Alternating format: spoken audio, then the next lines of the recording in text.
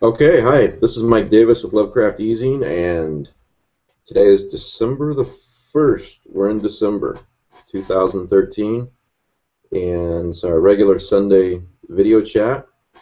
And we had a really busy video chat last night. Lots of people watching, lots of people in the room. Um, and I think today everybody's getting ready to go back to work tomorrow and dreading it. So, and Rick's got a doctor. Rick's regularly here. He's got a doctor appointment tomorrow, so he can't make it today. He's got to do some diet stuff or whatever, if I understood correctly. So I got a question. Oh, before I forget, um, F. Paul Wilson, the guy, the author behind the Repairman Jack series, and author of The Keep and a lot of other books, is going to be a guest on the show sometime in the next month or two. We're working out a date, so as soon as I know, I'll let you guys know. So Mandy's a big fan of F. Paul Wilson. Pete? Mandy's a big fan of F. Paul Wilson. In fact, one of the first things that we did together was we read Soft and Others, a collection of his short stories. He's a big Lovecraftian. He considers himself the Lovecraftian author. Well, I'm glad to hear you say that, because I don't know him yet, and I didn't know that. I didn't know if that's just something he worked in the Repairman Jack and the what's he call that cycle? The adversary cycle. Yeah, adversary cycle that Yeah. relate to. Yeah. He's written a couple of stories. The Barons is one. Oh yeah, that's a good novel. Which is really, I think, really good. Yeah. And a couple other things. The Keep drops some names here and there. I think The Keep, it sets up, Repairman Jack and the adversary cycle, and it's not really Lovecraftian, but it sets it up. Right. But that said, I really, really enjoyed The Keep. I've read it probably 3 times. Plus it's World War II, and I always like that setting as well. But it's just a very well-written book. Yeah, it's a great novel. It name drops some Lovecraftian things, and it doesn't go too deep into a Lovecraftian theme. But it's good. I like it, and he has since, as you say, used it to weave both the Repairman Jack and his adversary cycle together. He's done some good work, and he's re-releasing all those books slightly revised so that they can all be considered one cycle. Yeah, I put a list on the website a couple of weeks ago, and I posted on the not on the discussion board, on the page, about 30 or 40 minutes ago. The Repairman Jack series, you can read them all in order. Yeah, you definitely want to do that. Yeah, I like some of his short fiction. 2 of his stories come to mind. Soft is about a disease that makes your bones go away. Yeah, I don't remember that one. Yeah, and so you literally see just people like trying to crawl around they still have legs, they just don't have any bones. God, that'd be painful. Yeah, and then the other one, which it's kind of a fun story, but it's called Lipid Leggers, and it's about a future where the government has banned all high cholesterol foods. Eggs. Well, they do know what's best for us, Eggs, dairy, all cheese, all this stuff, and literally, there's a black market now for butter. Well, I don't want to stray too far off Lovecraft, but that's exactly what happens when the government makes something illegal. It creates a black market. And Right. where does it end? You know, alcohol. You know, you're drinking a beer right now. In the 20s, you'd be committing a crime. Yeah. You know, and look at this huge black market it created. Yeah. So, And it's funny that we don't remember these things. yeah. You know, we don't learn at all from these kinds of mistakes. Because we did it the same. You know, the same. We did the same thing with weed. Hmm. You know.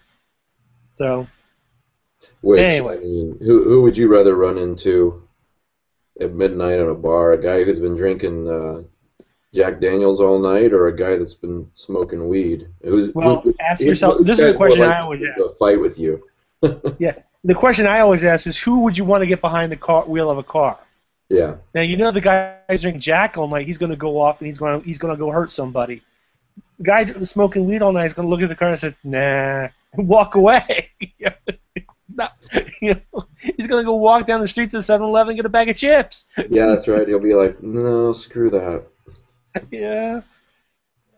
So yeah, F. Paul Wilson, he actually replied to me right away and said it sounds like fun and he'd love to do it. Um, so I'm glad to hear that he considers himself a big Lovecraftian and a Lovecraftian author because he's definitely worked in that theme to Repairman Jack and the adversary cycle, and I'm Yep. really looking forward to talking to him about Repairman Jack and his take on Lovecraft. You know, his take on Lovecraft. You know, you've got the adversary and the ally, but Right. it's not a Derlethian thing. You know, good old ones or elder gods versus bad ones. It's the ally only cares about humans to the degree that he wants to win the earth in this game that he's playing with the adversary. It's just the earth is a very small marble in their war, Right. and that's all he cares about, and that's why he's on our side, but he doesn't really care about us. Right. Yeah. And yeah, it's what can we do for him, not what he can do for us. Yeah. So Yeah. And if I remember correctly, to win the game they have to win all the marbles. It's not a question of who gets more. right. And if a planet has sentient beings, it's more valuable in their game. So yeah. Start with if everybody watching, start with the keep and then read the Repairman Jack series in order. Well, and now he's making it a little bit more difficult with the young repairman Jack stories. Yeah, you can skip those if you want, but if you really want to get into it, you could read those. I haven't read those. I don't Well, you know, know. teen fiction is a huge, huge market. Yeah, he's probably that's a good idea for him to do it, I'm sure, Mm. financially. Um, you know, besides the fact, forget the Lovecraftian stuff, Jack's just a badass. You know, I love Yeah. his attitude about living off the grid, and he's not he's not real big on the government. You know, doesn't even have a social security number. Right, right, right. And he's got I forget which one is recent is set in Florida. Oh yeah, where he goes to see his dad. Yeah, I think so. Yeah. Yeah. Um, The Haunted Air. Have you read all of them?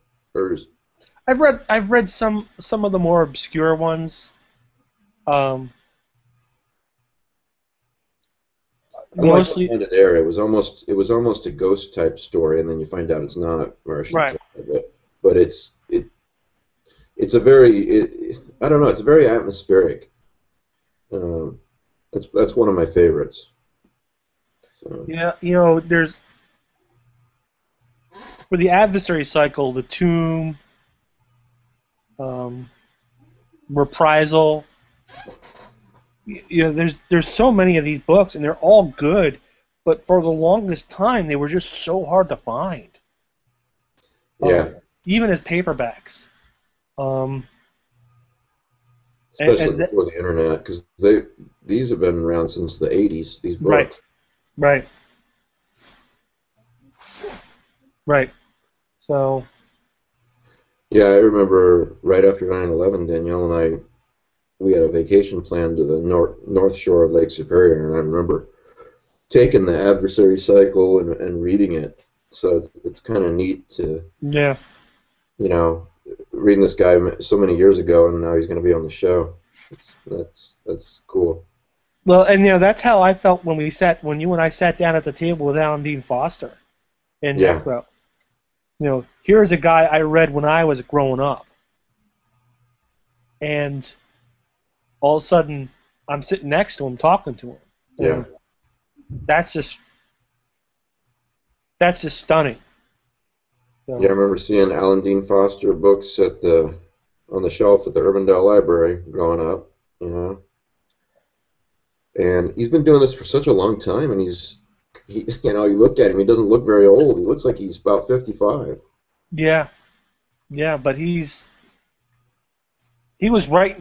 Well, he started right out of college. I think he hit his stride very early.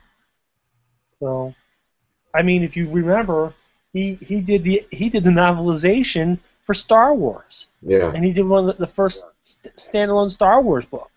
and novelization for Uh, several other things. He's done quite a few, I think, right, actually. Alien, The Thing. Um, what was yeah, can't remember. It was really bad. Shadow Keep. It was a bad movie. Um, Oh, yeah, but no, a lot of these things that we watched when we were kids, he was there for. yeah, There is no yacht. yeah. I was about to mention that post to you.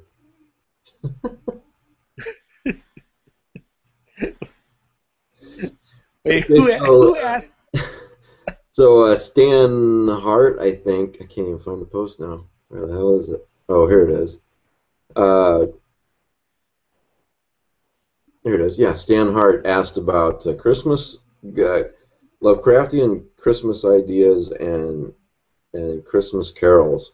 So if you don't know about the H.P. Lovecraft Historical Society, If I were a deep one. Blub, blub, blub, blub, blub, blub, blub, blub, blub, blub, blub, blub, blub, blub. All day long I'd swim beneath the sea. If I were a deep one.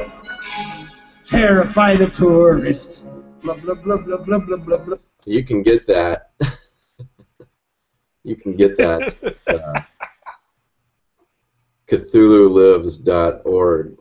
CthulhuLives.org/solstice, which I'm going to post. They've got quite a few Christmas carols, which I just posted on the message board. It's an album, actually, isn't it? A Very Scary Solstice. Yes, I think there's a second one too, isn't there? Oh, I'm not sure, but there's the link. So I that think there answers might be your a first second question. volume. Hmm. What'd you say? Uh, Nothing.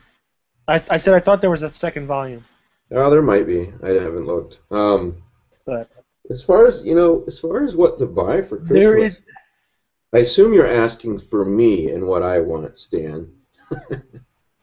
No, I posted the link uh, to the Lovecraft eZine store, but Joe Brors has several um, Lovecraftian statues at my Lovecraft eZine store. He's really talented.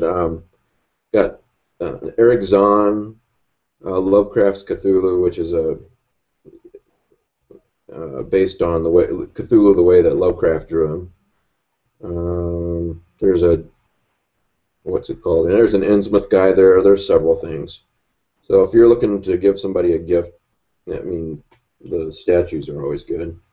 Didn't he do Brown Jenkins? Yeah, there's a Brown Jenkin too. Yeah, I've actually got both of them. I've got a couple of them right here. Here's Here is the Innsmouth guy. You got a cane and everything. Pretty cool. Really like him. And then I can't decide which one's my favorite, but here's the Eric Zahn one.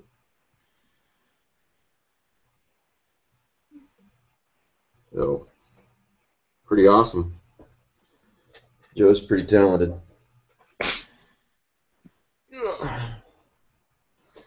So, looks like Matt already typed out a list of Stories he loves. Yeah. I saw that. Yeah, let's see what he's got. Study in Emerald. Yeah, I agree, but I keep seeing it over and over everywhere, you know? Yeah. Fat Face, yeah. Black Man with a Horn, definitely. Crouch End. Crouch End's pretty good. I think N is better. Yeah. I could go either way on that. N is more cosmic. Crouch End is definitely Lovecraftian. Yeah. Now, if you were only going to pick one Neil Gaiman, he's also got Only the End of the World Again, which I like that one better than Study in Emerald. Okay. That's damn good. God, I got to refresh my memory on a lot of these. Salt Air, that sounds familiar. The Big Sea, Brian Lumley. The Barons, F. Paul Wilson. You know, I'm surprised the Big C made it because that is, well, first of all, it's a Florida tale. But that it's I would make that a cosmic horror story, but not strictly Lovecraftian. Yeah.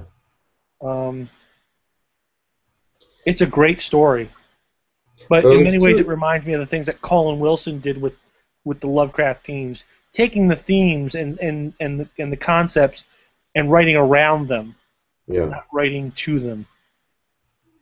There's two lists I want to compile this week, and one of them is that list of 25 recommended. I don't want to call it top Lovecraftian stories, but 25 recommended stories. You know, we could maybe call it some of the best, and that way I don't get angry hate mail.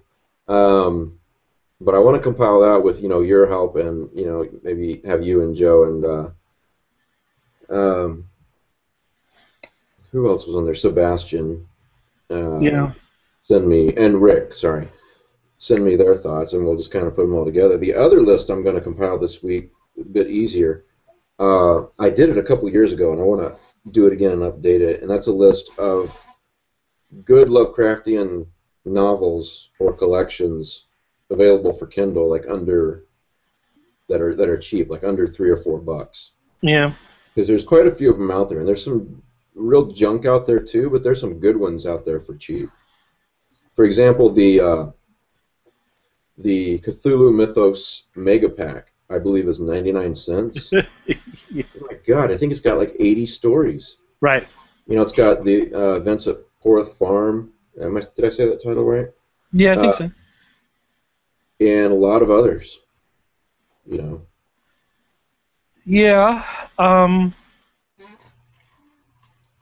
I honestly don't know how much Reanimators is going for right now on Kindle. For Kindle? I think it's $9.99. Yeah, since October, the price is slowly been creeping up. For and in Kindle? fact, on a lot of books that I've been watching, the price has slowly been creeping up. I think it's just still $9.99. Yeah, I think it's Christmas.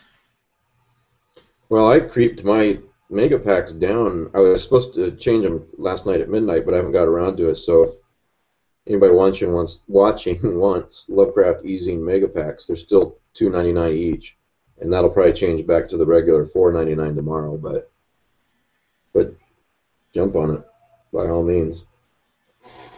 Yeah. You've been seeing them go up, most books? I've seen a lot of not the Kindle editions, the paperbacks or hardcovers. Things I've been wanting to get have been slowly creeping up. Yeah. Like every couple of weeks they add a couple cents. You used to be able to get Reanimators for like $11.23, and I think now it's up over $13. Hmm. But I'm buy it. actually surprised it's not priced at like 15 or something, so that's still a good deal. It's $14.99 retail. Hmm. Is this Um, still in Barnes and Noble? yeah, yeah. I saw it there the other day. That's awesome, man. You're gonna be quitting your job pretty soon. No, no, I'm not. No. Um, I'd love to do that, and we've looked at retirement. I am getting up in years. Yeah, you are. Um, thanks, Mike. But I should be, I should be able. I'll hit 30 years with my current job in 5 years. Oh, wow. Yeah, Wow. but that will be many, many years before I'm 62. And we had to play the whole when have you had enough game But do to you like the job? I mean, is it a job where you like get up and you dread going, or is it okay? there are days that I really can't wait to get to work, and then Hmm. there are days when I just want to slit my wrists. And it's not the people I work for directly, it's decisions that are being made by politicians at a level that I will never be able to influence.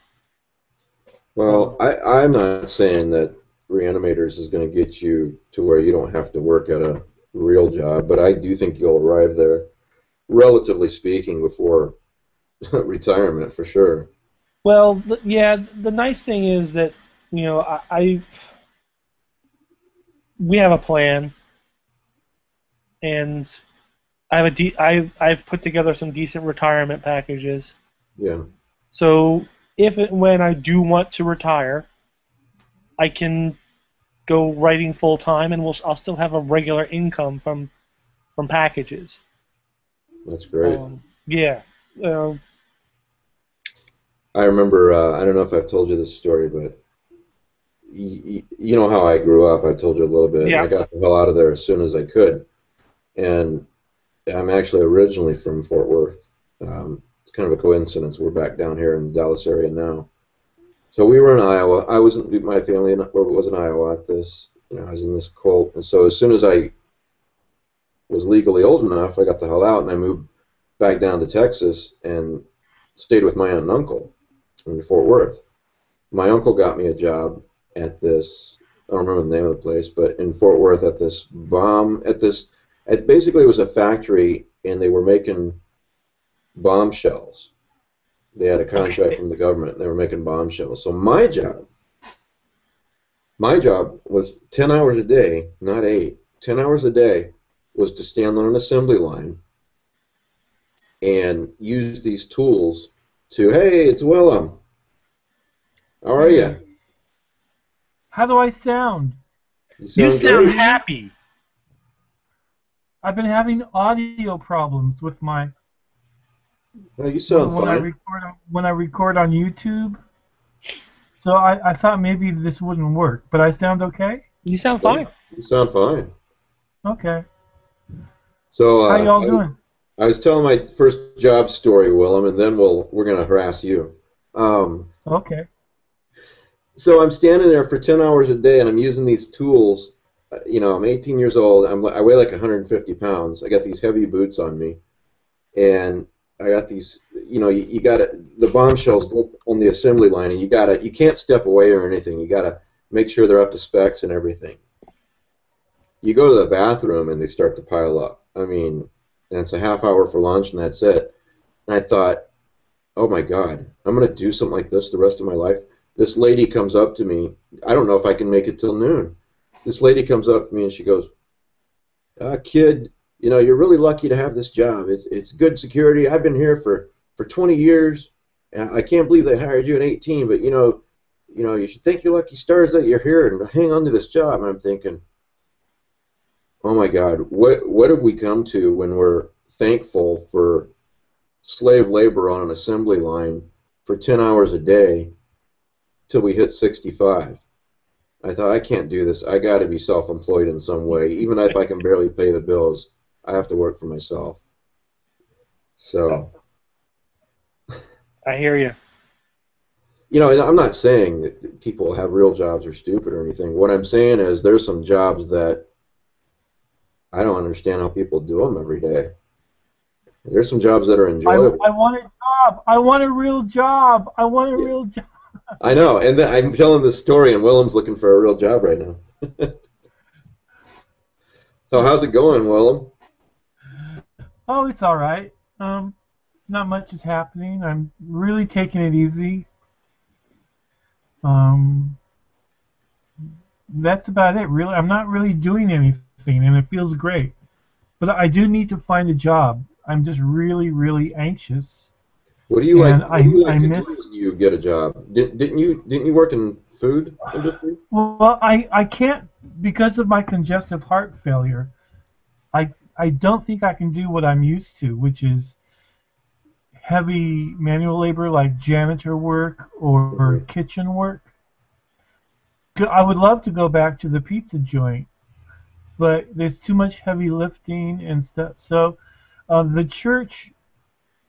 Mormon church has a job finding agency, and they also find jobs with training. Because I think I'm going to have to be trained for some new kind of occupation. But I really feel the need to return to the workforce. It'll be great to get out of the house. I need something to do, and writing just isn't doing it for me anymore. I just don't care about writing at all. Well, you've got a lot coming out lately. You've had a lot of output the last year or two. Yeah, I've had too much. It's okay to rest. But it's depressing. It never used to bug me that my books don't bring in any money, and this is a new development. All of a sudden, it's beginning to bug me that I work my guts out writing books, and I get so little in return financially. That never used to bug me. I always thought, writing is my art. But ever since Mom's death, I've had to become more responsible financially, and writing doesn't bring me money. One of the things that bugs me more than anything is, talented authors like you. You're looking for a job, and people like Stephanie Meyer or, and these Twilight Zone author people, and they're making millions. I mean, geez. Yeah, but those stories are very few. I mean, there's a very few people that, and I wouldn't want to write the kind of books she has to write. Maybe she enjoys writing them, but I wouldn't want to. I've never read her books, so I can't say if they're good or bad. But I would hate to be trapped in a commercial where everything is so dependent on money and making lots and lots of money. I think there would be a trap in that, because you wouldn't be thinking about artistic needs. You would be thinking about the financial rewards. I think a lot of things in life.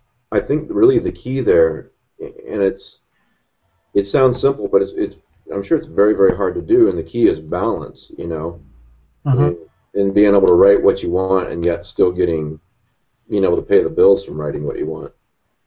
Yeah. And not considering money over what you think you should be writing. Yeah. So. My first job was I worked for a museum called the Jones Fantastic Show. I began as their janitor, and then I found a closet with a black cape in it and masks, and I began to they hired me to walk around in front of the museum and attract people, and then they put the name of the museum on the back of the cloak, and I discovered a hat and wig that reminded me of Lon Chaney from the London After Midnight. So That's awesome. I began doing the makeup. I had that job for I think 15 years.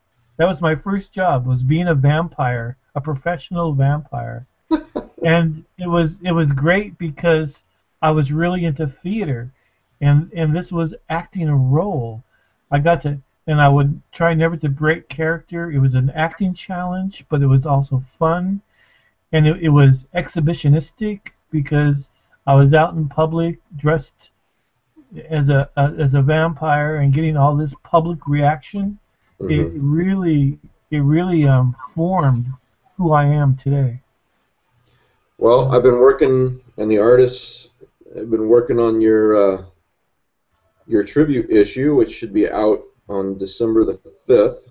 Hopefully, I'll make that oh on time. boy, that But will cheer 45 me up. days. Things are it's all of this is really great because even though I'm not in the mood to write, I'm I really enjoy the feedback and like the Weird Tales interview that made me Yeah. feel really good. I like it helps me even though I'm not writing. I like to continue feeling like a writer. So these kind of acknowledgments really help me to feel my accomplishment, and I'm really deeply appreciative of it. So Oh, you're I'm welcome. really I'm looking forward to it. Indeed. There's some really good stories. I'm pulling up the list here, but I think you know that St. Joshi wrote the introduction for the issue The for me. introduction. Wow, fabulous. Yep. And And Bob and Price did does a monthly column. uh-huh. Well, I guess we're every 2 months now, but he does a column every issue for me. And I told him this was a W.H. Pugmire issue, so he wrote a column about you, or talking about you. Wow. So got that from Bob It's Price, and then incredible we've how got long Bob and I have known each other now. It's what's that? been many it's incredible to think how long I've known Bob since, first buying those early issues of Crypto of Pluto. We go way back. It's pretty great. I can't wait to see That those was one of the reprints. fantastic things about the film festival was to finally meet Bob Price. That was great. He's a great guy. So Yeah. we've got, I'll just name a couple. Jeff Thomas wrote a new story for the issue. Richard Gavin, Uh-huh. your buddy Joe Pulver. Uh, Uh-huh. I've got a Scott Thomas story, Sesqua Valley story. Wow. Yep, Scott and Jeff both wrote. And I never know if I'm going to say his name right, but Jaya Prakash wrote a story. Oh yeah, yeah. And I'm not exactly sure how to correctly pronounce his name either, but yeah, I read it, I don't say it. And then we've got a poem from Anne for oh, you. wonderful. Yeah. So are So, any of the stories Sesqua Valley? sorry? Are any of the stories set in Sesqua Valley? Yeah, Richard's, if I remember correctly, is Sesqua Valley. Cool. There's only one. They're all original except for one. The Scott Thomas story is a reprint. You've probably read it, The Storm Horses. Right. Yes. Yes. But I was reading the Scott Thomas collection that I have, and right before I decided all this, it got to where I was choosing all the stories for the issue, and I asked him if I could use it. So Well, good. got a lot of people that love you. It's going to be a great issue. Excellent. So Maybe it'll inspire me to. I do want to try to work on this book of stories set in Providence, but I'm feeling really uninspired, and I don't want to write it unless I'm feeling really inspired. I don't want to. I think one of my problems is I began to write just because I felt I was obligated to write, because I have this wonderful setup. I have this nice office to work in. I have all this free time. So, the little voice in my head says, you should be writing. But I prefer the voice that says, oh, isn't this a great idea? Let's write this. Instead of the voice, I want it to be a pleasure. I don't want it to be like homework. Well, And at the moment, trying to you've written write so much in the feels too last much. couple of years, though, that I don't think you have anything to feel guilty about. If you need to take a break, No. yeah, I mean, don't. I really loved writing Bohemians of Sequoia Valley, and I really needed to write that book. But I no longer feel that artistic, creative need. And unless I feel that, I'm not gonna force it just What's because the I one that's coming should. out next? I forget the title. My The one last you, book, the one you dedicated to me. that one's called Spectres of Lovecraftian Horror. When's that coming out? Well, it hasn't actually been accepted yet, but I sent all of my stories to the publisher, Joe Morey, who he used to do Dark Regions Press, Mm-hmm. and he began a new press called Dark Renaissance Books. So if he accepts the book as it is, he wants to bring it out in time for World Horror Convention in Portland next year. So Oh, okay. that's next spring, I believe. When is World Horror? Is that spring or summer? I think it's spring.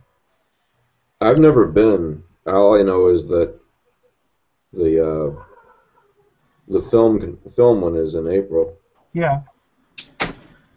So, and I'm not really in the mood to go to conventions, but if he brings the book out for the convention, I think I will have to go. So Yeah. whatever. We But scared into silence. yeah. So so it's called Spectres of Lovecraftian Horror, and a great majority of the stories, my stories in it, are things that you published in the eZine Mm-hmm. that have never been published in book form. And so I wanted them to be in a book. So they're in the book. And then David and I wrote a short novel of around 33,000 words. Mm-hmm. And that will be the one real brand new piece in the book. And I do have one piece. I can't remember if it's been published or not. I don't think it has. So there's another news story.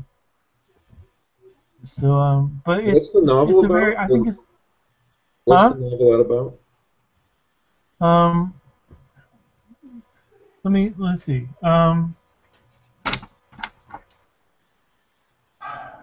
Nice tree, Pete. Oh, thank you. Mike, did you ever publish something called Through Sunset's Gate? No, that doesn't ring a bell. All right. So I think it's a prose poem vignette thing that I meant to send to you, but I forgot. Okay. So that's going to be one of the brand new stories. Okay. But the other stories include An Eidolon of Filth, 1,000 Smokes, Elder Instincts, O Lad of Memory and Shadow, Descent those are all, into Shadow and Light. It'll be great to see those in print. Yeah, it will be An Unearthly Awakening. All the things that you published first, so they will finally be in a book. Awesome. So that felt good, because I wasn't in the mood to write a bunch of new stuff for the book, and I thought, what can I do? And then I thought, oh yeah, the Lovecraft eZine has all those things that I haven't had in a book, so I'll use that. So it was very convenient for me, since I'm feeling lazy. And So what are you up to, Pete? What's that? What new projects are you up to? Oh, well, I was just about to ask you about. Did you submit the Conqueror Womb? The who? The Conqueror Womb, the Martian migraine The press. Conqueror Womb? Yeah, the Shub Niggurath anthology. Oh, I'm not feeling inspired, so I think I said no.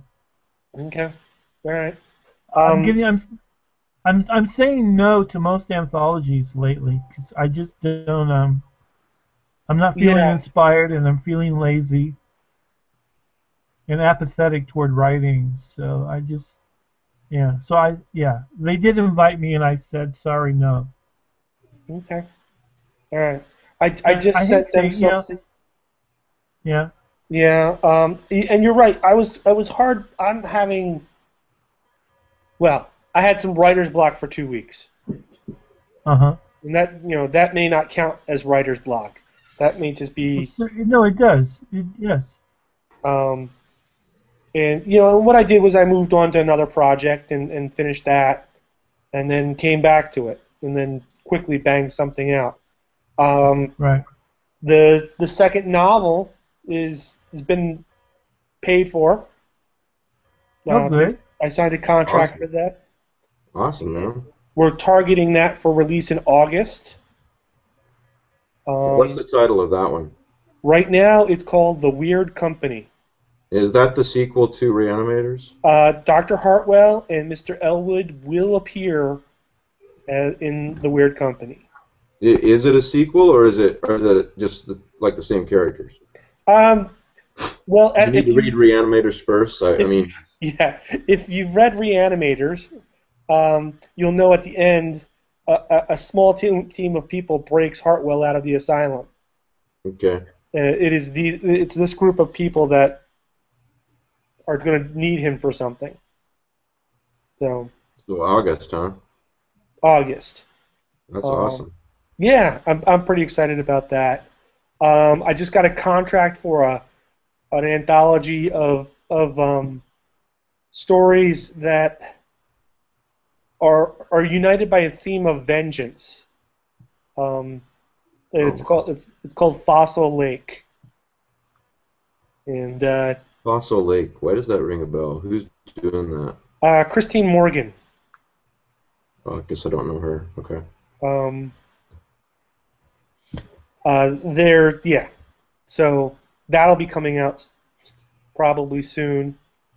I just was told that Tales of the Shadowmen 10 came out today, which has a short story in it called Revenge of the Reanimator, set in Paris just after World War One. With a cameo by Herbert West. So. Well, I need to think of a good title for this. So suggestions are welcome. As you guys know, you guys have already sent me your essays. We're doing a Cthulhu Mythos. I'm doing a Cthulhu Mythos book, and it's basically, instead of one guy's opinion on the mythos, it's current Lovecraftian writers. So I think, well, we got 12 or 13 people. And Mark Rainey sent me his this weekend, a couple days ago. I just got a chance to read it today. It's pretty awesome too. I like both of you guys's. So that one's coming along. I hope to have that published in April also.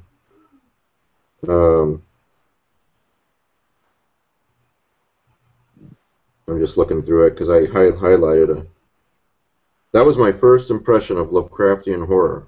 A deep sense of foreboding creeping through my brain, every unknown sound putting me on the alert and preying on my senses. It was wonderful, fantastic. So, he's got a damn good essay. That book's coming along. I'm pretty happy.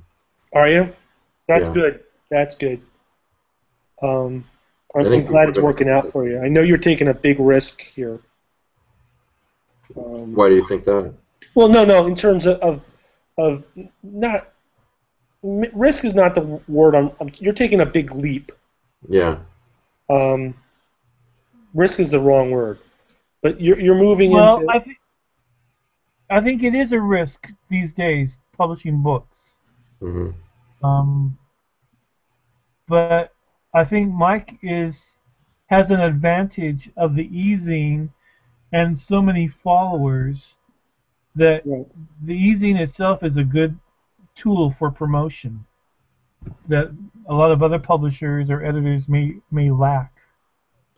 True. Well, and thanks both of you guys. The thing we've got for example, we've got ST's take and opinion on the Lovecraft mythos, and it's valuable. What he has to say is very valuable.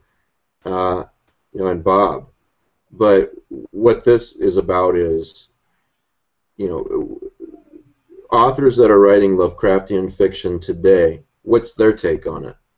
And kind of put them all together and try to form some kind of picture, a mosaic from all of those thoughts.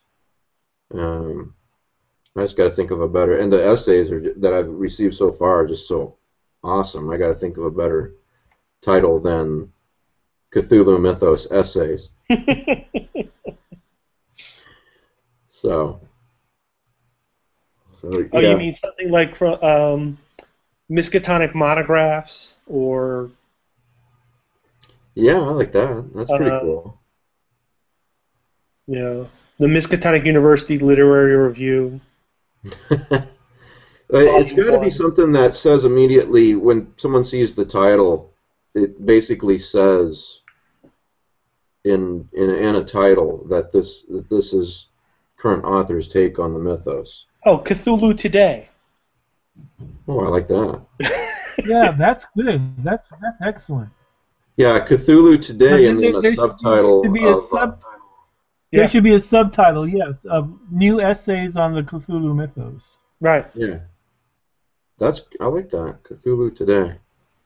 Write that one down as a possible idea. If anybody watching has an idea too, now that you have, I don't know. I just think I think there's a hole there that needs to be filled, and I really want people to understand the opinions of you guys, your take on the Cthulhu mythos. You guys that are writing, lots and lots of Lovecraftian stories. Not a scholar's take, not an editor like me. I've written one or two, but I'm not constantly doing it like you guys are. So. And I think you got the response that you wanted on that idea. A lot of writers just put this stuff out and they never get asked, where does it all come from? Right. And why did you write that story? And it's nice to be asked every once in a while. Well, and also for me, the answer is it always returns to Lovecraft and my passion for Lovecraft's fiction. That's where I get my energy, and that's where I get so many of my ideas and inspiration. I can return to Lovecraft again and again, and he always inspires me. He excites me. It's just, I'm a real Lovecraft fanboy. I'm totally into Lovecraft. Well, and the person that... Go ahead, Willem, I'm sorry. It's just every time I return to him, I find new things that excite me and inspire me. It never ends. And then I can read a book by S.T. Joshi or other scholars, and they discover new meanings or new aspects of Lovecraft's fiction, and then that inspires me. It's like this never-ending well of wonder for me. Yeah. And the person that is out there that have just gone through, that have just discovered Lovecraft, and they've read Lovecraft's stories, and they want to read more Lovecraftian stories, but they also want to know, what is it really all about? The people writing today, what if you came across that new person, the main idea behind this is, if you came across that new person and they were like, what is this all about? What does this mean? Then that's you saying to them, here's my take on it, or at least an aspect of it. You know. So, got some good suggestions here. For me, there's a great desire to belong to the club that began when Lovecraft was alive, and he had all these people that were really into his kind of mythos and stuff. And it's and when I first read the Derelith book, Tales of the Cthulhu Mythos, and then I read the book by Lynn Carter about the mythos, it just I wanted to belong to that. It was like a club or a secret society that I wanted to belong to. And the way you belong to it is you do your own thing.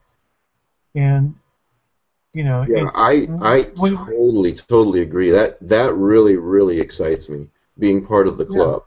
And reading about Lovecraft, writing back and forth with these guys. And you know what? We're continuing that today. I mean, if Lovecraft, this is the 21st century way of doing it. If Lovecraft was alive today, he'd be on the internet, writing back and forth, and he'd be a part of today's club. That's very exciting to me, the community that we're all a part of. Yeah, and it's kind of interesting because in sort of a chainmail kind of way, I can trace my way back to the source, and you can connect the dots between Campbell and Lumley and Derleth and Block and Lovecraft and say, I am part of this grand tradition. Exactly. And that's really well said. Exactly. And I will tell we've talked about this before. I've been reading Lovecraft since I was 4, and I can remember picking up Willem's stories when I was 16. Oh wow! And not fully understanding them, but knowing that there was something special in there. And Joe Pulver's first book came out, probably my first year in college. Nightmare's Disciple. Yeah, and these are, and we talked about off screen. We talked about Alan Dean Foster earlier. I mean, I grew up on Alan Dean Foster's books, and while he got his start in Lovecraft, and now he's moved on to bigger and better things, but he still comes back to it every once in a while. Yeah, and it's important to note that being part of the club, the community, it's not just scholars, not just editors, and it's not just writers and authors. It's if you're reading Lovecraft, you're part of this community. You're talking about this stuff. You're part of it. It's not this elitism where if you're not a writer, then you're crap. Or if you're not an editor, then you're nothing. That's not the way the Lovecraftian community works. That was very apparent at Necronomicon. Yeah. Nobody was above anyone else. We were all together as Lovecraftians, and no one was cooler than anyone else.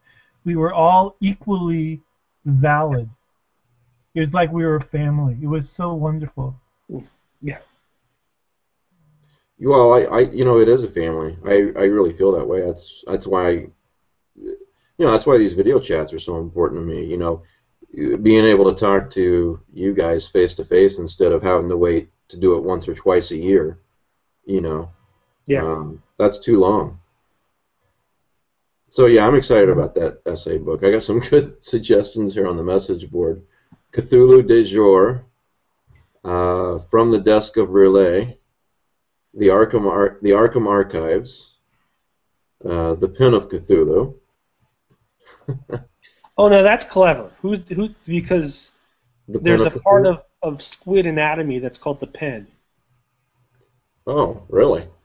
Yeah, there's this kind of cartilaginous backbone they have that keeps them extended that way is called the pen. Really? Yep. It's Kimberly's suggestion. Actually, she's got several of them. So yeah, I'll have to think about that. I really like Cthulhu Today too, with a subtitle. Right. Right. Yeah. So you got your tree up already. We got some Christmas decorations Yeah, done. We don't have the tree up yet. I guess somebody said they didn't see the tree last night. So there's the tree, and all its glory. Here, let me put you on the screen here. There we go. Nice. Did you guys put it up yesterday? My parents came in for Thanksgiving, and we went Friday morning and bought the tree. I cut it and shaped it on Friday afternoon, and then we were supposed to decorate it Friday night, but at the last minute, my wife and girls got tickets to see the Rockettes. So they went there, and then we decorated Saturday morning. So it was there last night. Well, I put up this afternoon. I put up on the website. I put up a banner, Happy Holidays banner. Steve Santiago made for me. Oh, nice. Wishing you a happy Eldritch holiday. Oh. What are those little flying guys with the little wings and everything? He drew those. I forget his name. So it is now officially the Christmas season because the banner is up at Lovecraft eZine. I don't know. I mean, I'm really excited about Christmas this year. All right. Well, you should be. Like, you've been through some stuff and everything's worked out. You've made it through the rain. Yeah, we don't really have very much money for presents this year compared to last year, but it's just that's not what it's about, you know. It's just this holiday mood, and we watched Christmas Vacation the other day when we were putting up. That's an annual tradition. Chevy Chase. Yeah. While we were putting up the decorations. So I think it would be. I've been watching a lot of the movies on Hallmark Channel. Oh, I yeah. never used to do that. But this year, and I find them very charming, actually. You know, Maybe actually, it's a sign of no, I think they can be. When I was younger, I would have probably sneered at it, but Oh yeah. but not anymore. Yeah. It's that kind of warm feeling. Are they doing a lot of Christmas shows already then? Yeah. On Hallmark Channel, it's nothing but Christmas movies. Well, that's cool. All day, every day. Yep. You know what I would like to do? I should make a note, post this, but I'm sure there's Lovecraft fans out there that, you know, maybe don't have anybody to celebrate Christmas with.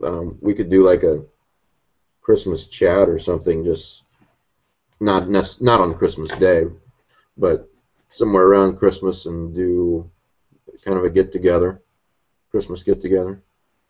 Something to think about. What's the calendar look like there? Sorry? Christmas is on a Wednesday. Yeah. Let me pull it up. Yep, it's on a Wednesday. And so is New Year's Day. So a lot of people will have Tuesday and Wednesday off. I guess it depends on your job. Yeah. Nice thing is Danielle being a teacher now, her and Logan get the same time off. You know, we can't talk about Christmas and not mention Horror for the Holidays. Oh, yeah. I mean, if people are looking for a Christmas present for their Lovecraftian, Horror for the Holidays, edited by Scott David Anilowski, it's an incredible anthology. It's mostly Lovecraftian. There's a few non-Lovecraftian stories in there. It's really good. And Scott's story in that about Christmas is just terrifying. Yeah, that is a good book, and it's got a great cover too. Yeah, great cover. So, yeah, that's true. That'd be a great Christmas present. that would be a great Christmas present. And they reprinted the festival in there too, didn't they? Yes. Now I'm trying to remember someone who all did a Christmas story in that. I'm gonna grab it real quick. Yeah, I'm not next to my books. I rearranged my books so that all the my Lovecraftian books, so that all the novels are together and all the anthologies and collections are together, you know, short stories. But here it is, horror for the holidays. So check out everybody that's watching. Check out this cover. That's pretty awesome. And then there's a lot of good stories in here. I'm trying to think of the one that's just, I probably won't be able to think of it. Oh, Bob's got a story in here too. Robert Price. Yeah. Thomas Legotti's got a story in here.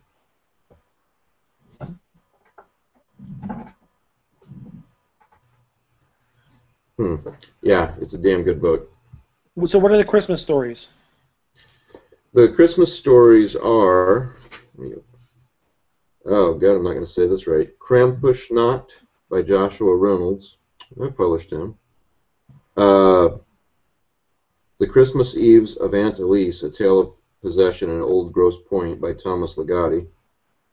Letters to Santa by Scott David Anilowski. Is that right? Yeah. Keeping Christmas by Michael G. Zemansky. And The Nativity of the Avatar by Robert M. Price. Okay. And for those that don't know, it's not just Christmas, it's other holidays too. Like, here's The Horrors of Yule. Oh, Keeping Festival. That's the one I was trying to think of that I really, really liked. Keeping Festival by Molly Burleson. 229. You know, that Letters to Santa was really chilling to me. So I'll have to reread that one. Yeah, Thanksgiving in here, Yule, Halloween, and other holidays. So yeah, that's a good holiday gift. So what else can we talk about? Well, I was going to ask Willem what he's reading right now because I know he's doing a lot of reading. I'm reading a lot of Shakespearean criticism, specifically on the sonnets, and I'm reading a biography on Milton, and those are the two. Those. Oh yeah, I'm rereading Dante. I kind of do that every holiday season. I like to return to Dante. That's my reading. I bought that Beyond the Rift on Kindle last night, Pete. Okay. Read that island story you guys recommended. Okay. Peter Watts. And what'd you think? I liked it a lot. Yeah. I posted a link to that that PowerPoint presentation he does about. Oh, you did? Yeah, that? it's on my homepage. I posted it, my Facebook page. I posted it last night, right after the show ended. Oh, okay, all right. If you want to link to that, that's just it's terrifying what he does. He does a corporate presentation on biomedical research that just chills you to the bone, and it has a particular Texas tie-in. It does, huh? Yeah. So. Okay, I'll link to that. And then, for those that don't know, S.T. Joshi's I Am Providence is now available for Kindle. Both volumes, which the nice thing about that is, of course, print's always nice, but the nice thing about having I Am Providence, a book like I Am Providence on Kindle is it's now searchable. If you want to look something up, right, you can go in and search for it. Now you know what would be nice. Now that I think about it, a Kindle version of selected letters. Yeah. I mean That's that. Yeah. Wow. Yeah, that would They're be. they're working on a disc form of all of the letters, but I think I think that's a long ways off. Yeah, I'm sure it is. But it's like they they did this with the essays. Mm-hmm. They put all of the essays on a disc. This is the 5 volumes of Lovecraft's essays. Who And so did? Hippocampus Press. Okay. All right. So dumb question. Who owns the copyright to Lovecraft's letters? No copyright? There's an actual person who is in charge of it. It's I don't know. I can't remember the guy's name. But there is an actual H.P. Lovecraft estate. Huh. How it got set up, who did that, I have no idea, since there are no living relations. Well, I know I'm kind Yeah, of an idealist, but I think it would be it would be really neat to have all Lovecraft's letters online, like on a website devoted to that. Of course, that would be searchable too. I think that would be really, really neat. Yeah. Available to everyone, free of charge. Oh, you're just a dreamer. I know that ain't gonna happen. yeah. Well, you can say that I'm a dreamer, but I'm not the only one. In the Penguin books, it says, the stories in this volume are reprinted by arrangement with Lovecraft Properties, LLC. So whoever the hell that is, I don't know. It's just, I don't know enough about this, but doesn't it strike you as strange that Lovecraft's letters are copyrighted by somebody or owned by somebody? No, I think because they are they bring in a lot of money when they're published, and I think a literary estate would own all the writings, not just the fiction or poetry, but all the writings of an author, especially when those writings are being published as the letters are. Have you read a lot of the writings? Read a lot of the letters too, Pete? I have all the original 5 volumes. And I've read a lot of them. Some of them are really good. Some of them are tedious. I'm starting very slowly to get into them as I have time. What is probably an obvious answer, but what attracts you guys? What's fascinating to you guys about reading his letters? For me, it was the letters that made me a Lovecraft fan. It was discovering how delightful his personality was in his published letters when I first read the Arkham editions.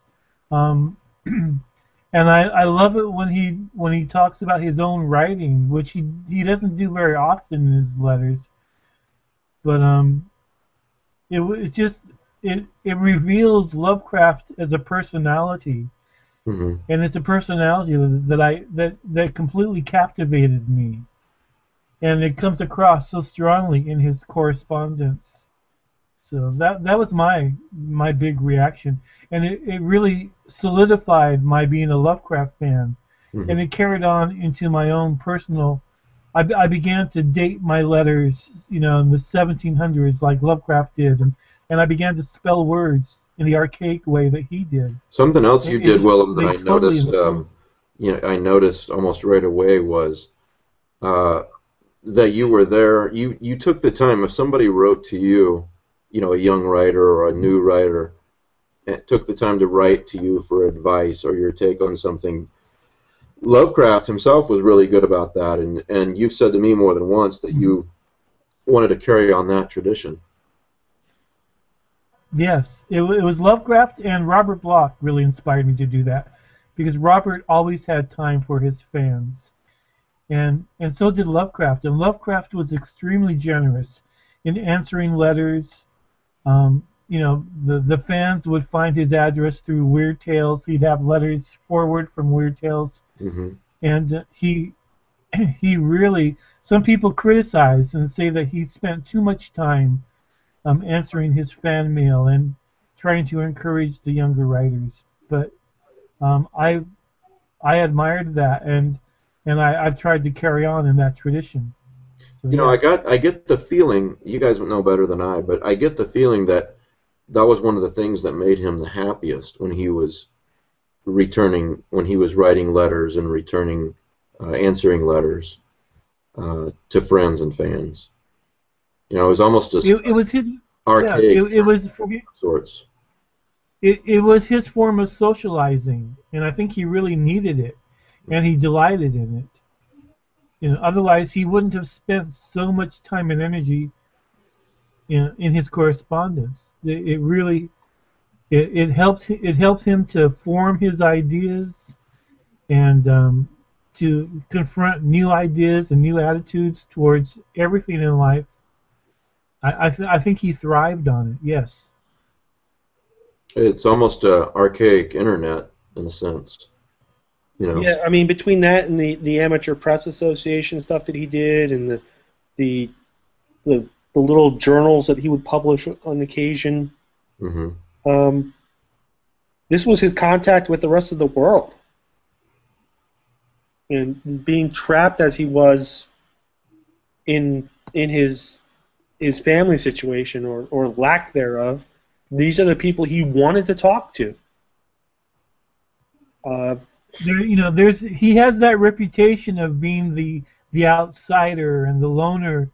He was extremely active. He was more active. He was so active. He was always doing something. He was always going somewhere. A lot of he loved to go on traveling, and a large part of that was to meet other writers. Right. But he would to meet his correspondents. It wasn't just him going to look at historical sites and old buildings. He went to meet the people that he wrote to. Yeah. He was very, very social. Right. Years ago, when the first El Spray de Camp biography came out and suggested that he was sickly and a recluse, everybody sort of bought into that. But when you read his stories, particularly the ones that are set in Providence, and he talks about walking down streets and seeing these buildings and going walks for miles and miles and miles to these remote locations, it's clear that he's drawing on personal experience. That he that he was actually a very active person. Just not with his immediate family. There's a book by, what's his name? David Webb? I'm looking it up right now. David Webb? No, I'm sorry. That's got to be wrong. Walking with Cthulhu is the name of the book. Right. And also there's the Scott and David Godsword. David Hayden. Sorry, go ahead. I think it was David Godsword did a book called Lovecraft's Merrimack Valley. Mm-hmm. And it just talks about all the places that Lovecraft visited in that area and how included in various pieces of his work. I have not read this, but it's a great book about his walks and everything. Yeah. Walking with Cthulhu is on Lulu by David Hayden, Haden. Right. And I've not read it. I don't know if it's good or not, but what I know of David Hayden, it probably is good. Yeah, he's very meticulous. Yes, he's extremely meticulous. I've got to say this is probably very, very accurate, would be my guess. Mm. After Lovecraft's mother died, he rarely stayed home. If he had the money, he went traveling. Yeah. He went to conventions in Boston and sightseeing. He went to Canada. He went to Quebec. That was he He didn't stay home if he had the money. He was always going somewhere and meeting people. I was. Go ahead, Pete. Sorry. I've just recently reading. David Godsword is putting out a collection of essays on Lovecraft in Florida. Mm-hmm. And apparently, when he went to Miami, he went on a glass-bottom boat tour. No kidding. Biscayne Bay and saw coral reefs for the first time. And then when he gets back up to Providence, he writes The Shadow of Innsmouth. That's amazing. This book is his this is his traveling writings, and they fill up an entire book of almost 250 pages. What's the name and author and editor of that?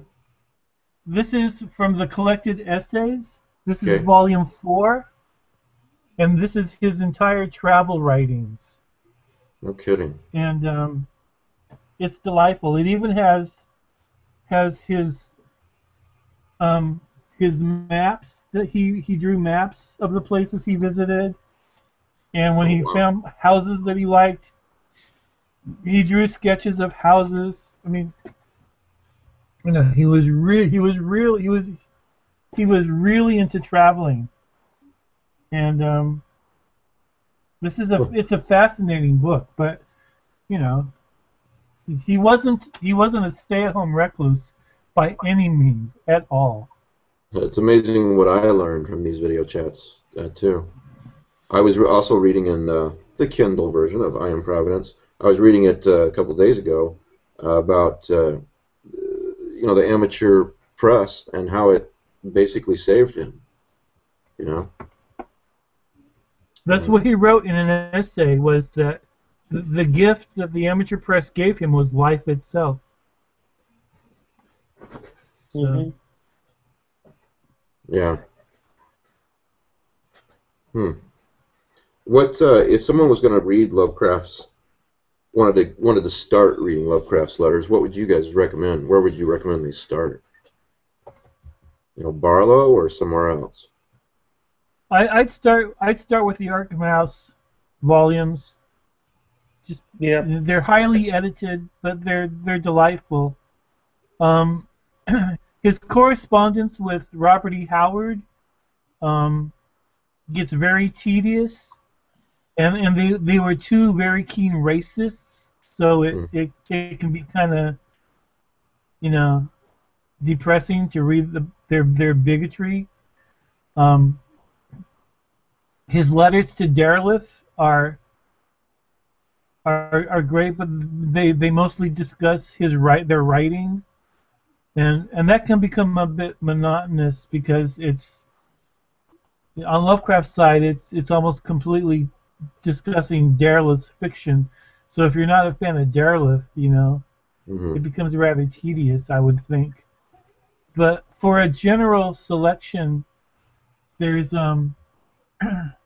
actually this is a great this is a great place to start. This is his letters edited so that they form a biography in his own words. Really? Lord of a Visible World? Well, Lord of a Visible World. Okay. And they're arranged chronologically, and they let Lovecraft tell the story of his life. That would be a great place to that start. would be my first choice. It's excellent. You know, refresh my memory. What's the story where he's talking about, you know, there's a writer in this area, a mystic in this area. You know, you guys remember what I'm talking about? Yeah, it's the Shadow from the Steeple. No, I'm sorry. It's the one where he kills. Is this a story by Lovecraft? I think so. I think it's actually by Block. Oh, Shambler from the Stars. You thinking of the Shadow from the Steeple? No, I think it's the Shambler from the Stars. I think it's the Shambler from the Stars. Yeah. You know, I don't know. I probably won't even be able to articulate this very well. But reading that strikes a chord in me. It's so fascinating. Because of its reflection in real life as well. That these guys with these similar interests over these hundreds of miles kept connecting. And fictional as well as Lovecraft's correspondence. Mm-hmm. So, Lord of a Visible World. That sounds like a great place to start. Lord of, yeah, that would be my first choice. Did the ST basically what did he do? Go through letters and lots of letters and arrange these? ST and David Schultz. They have a general introduction, and then each section is prefaced with a little essay or a little beginning, and it's just like childhood and adolescence. Then it goes on through marriage, and it's just a very basic story of Lovecraft's life, culled from his correspondence. It's great. It's just you have the essentials of his biography in his own words. Who published that? Ohio University. I think I've identified my Christmas wish gift. Ohio University Press. Yeah. It should be highly available. It was published in 2000. There should be quite a few copies on Amazon, I would think. Of the paperback, at least. Lord of a Visible World. Okay. Autobiography in letters. Yeah. Wow. There's some deluxe editions for $600 in hardcover. You don't need those. No. The cheap ones are $28.22. Yeah, that's a great price. Okay, gentlemen, I have to go. I have to start dinner. I want to take off too. Good night, Mo. So I will. It was delightful seeing you, and I'll talk to y'all later. Yeah, glad you came to see us, Willem. Thanks. Okay, honey. Bye-bye. Bye, guys. Thanks, Bye. Pete. Talk Good to you night, soon, Mike. buddy.